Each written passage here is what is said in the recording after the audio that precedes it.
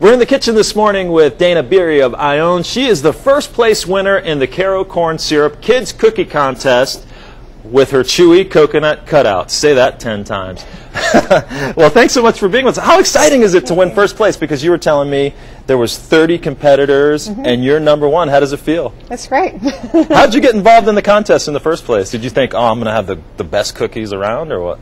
No. Actually, I had been working on this recipe for a while. It's kind of after a Girl Scout recipe that I like, and I was just playing with it, and this contest came up, and I thought I'd put them in and see what happened. Awesome. Well, here they are. I mean, they look so delicious, and I am going to have probably like 3 or 4 of them. They're called Chewy Coconut Cutouts. All right, let's go through the recipe. What do you got here? Okay. Well, first we have a crust that is 3 cups of shortbread cookie crumbs and about a half a cup of butter melted, and you mix them together and press them into the bottom of the pan, and then we cook it at 375 for about 10 minutes, and that's what I've already done.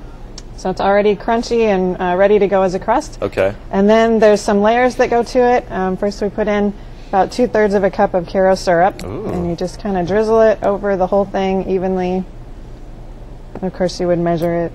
But it's about 2/3 of a cup, and then about a cup and a half of shredded coconut, sweetened, over the whole thing. And I'm hearing in my ear, there goes my Weight Watcher points. This is a really good cheat food. It's very rich. It's good for kids to learn how to cook. They can press down the crust because it's not hot or anything, and it's kind of fun to play with.